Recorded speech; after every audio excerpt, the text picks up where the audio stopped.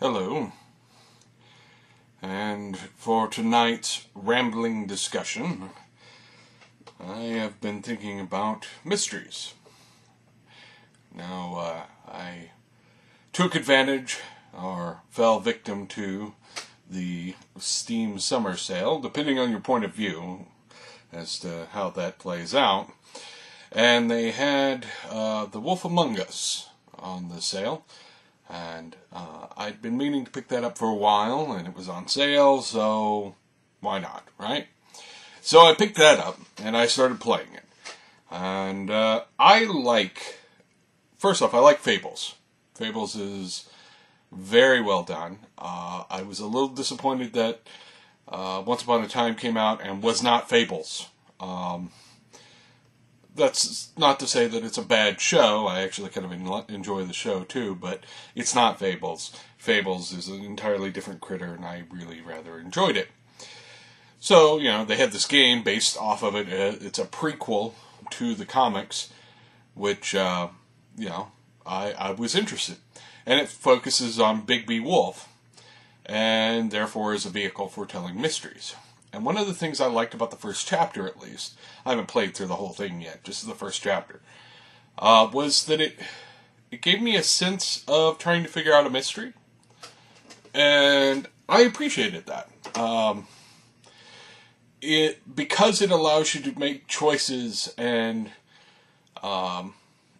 because it allows you to choose how to handle your interactions with people, including suspects, and it feeds you the information slowly, it feels like you're figuring it out. It feels like you're trying to solve a mystery.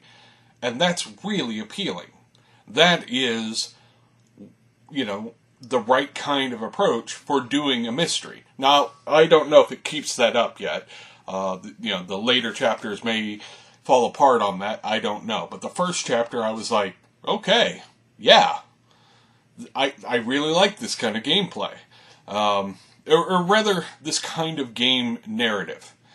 The gameplay itself is a little awkward at times, but the intersection of choice and interaction with the mystery that they're trying to tell makes it much more interesting to me. And this sort of returns to one of my favorite things in gaming. I love crime in gaming. I love espionage in gaming. I like deep, intricate plots and so forth because I'm a masochist, I guess. And one of my big problems with that is I can know what's going on some of the plots I'm running, and it'll be, 10 layers deep. And I'll think, yeah, this is clever, and people will feel awesome when they figure it out. And then people are like, I have no idea what you're doing. Or they just don't care. And that's so disappointing. you sort of go, oh, okay. and you're not as clever, as cool as you think you are. But running a mystery is interesting. There's a school of thought that says that you should do it in a more sort of narrative style, where you determine, the whodunit elements, in course of play, rather than the players figure it out. It's more of the player, the interaction leads to, oh, this is who did it. As opposed to, there was an absolute truth, this is what happened, and the players have to figure it out. I don't like that. This is not to say it can't be fun. I'm sure it probably is fun. But I don't enjoy that particular interaction, or at least the thought of it anyway. Because part of the joy of a mystery is for, the reader, the watcher, the player, to actually figure it out. And it feels like, while coming up with the story of how it happened and who did it and all that can be compelling on a creative level. It is not figuring out who did it.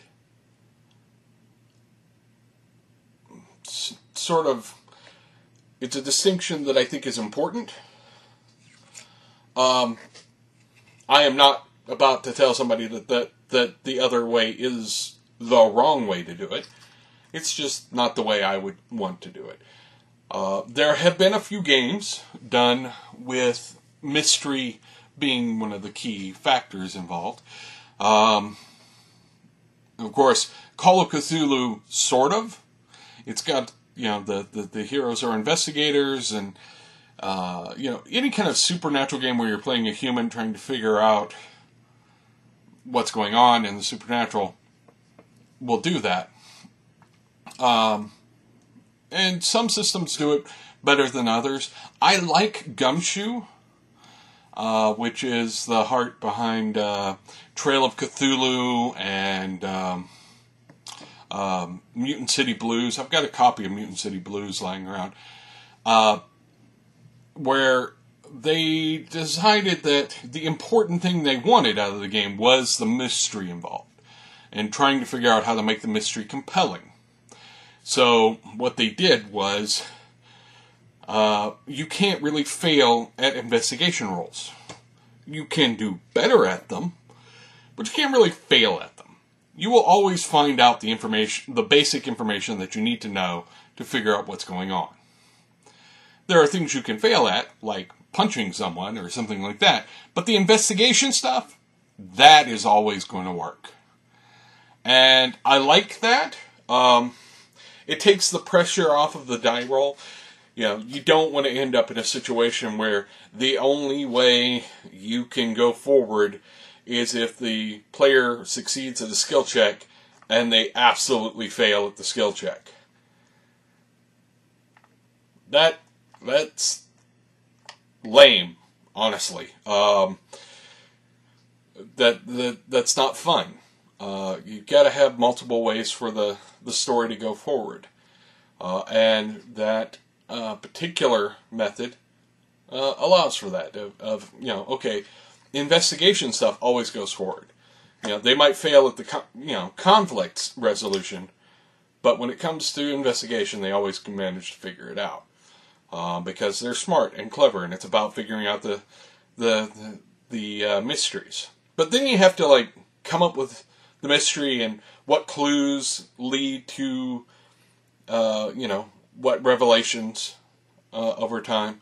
It's not an easy thing to pull off correctly. You've got to get the pacing right, and there's the 7 problem. If you've ever seen 7, there's this great bit where Morgan Freeman is talking to Brad Pitt's character, and he says, if we catch up to this guy, and he is, in fact, the devil himself, then and only then will he live up to our expectations. Or something to that equivalent. And that's sort of a problem when you're building up a villain or building up a mystery. When you resolve the mystery, if you're building or you reveal the villain, and he doesn't measure up to your build-up, he's disappointing. And disappointing is worse than bad. Disappointment is always worse than bad. I used to watch Lost, and I loved Lost, up until the last few episodes, when it completely fell apart.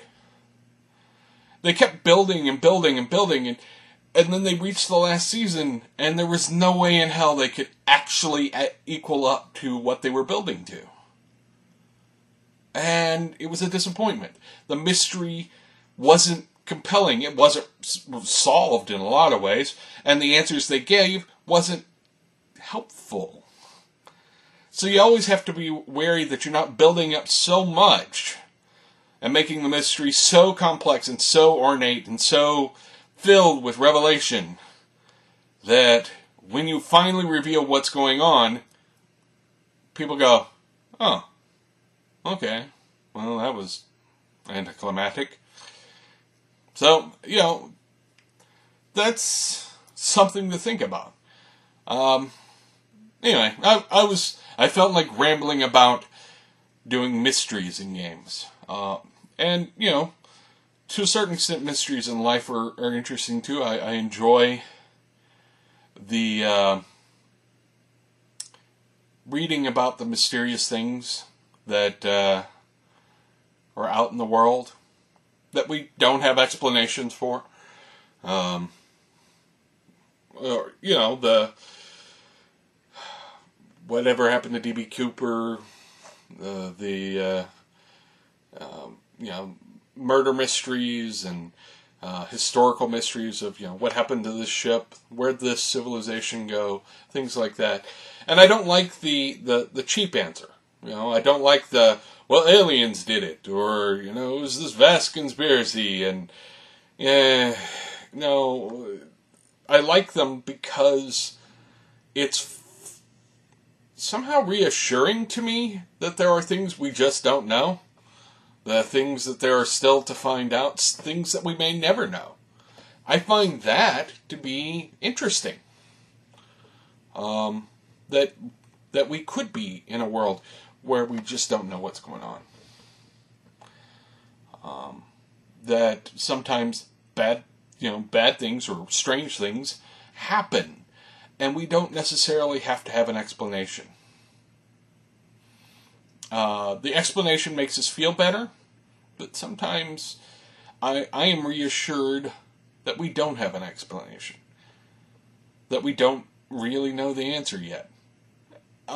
Not because I'm a big religious guy who thinks, well, it's God, but because I think that having things that we don't have answers for compels us. It's much more compelling to have things that are still mysteries than to think for even an instant that we have all the answers. Anyway, that's my thoughts. Tell me if you've had any good mystery stories in a game.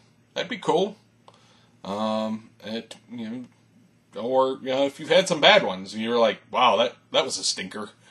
Anyway, I'll talk to you later. Subscribe, like, share with all the peoples and the socials and the stuff. And have a good night.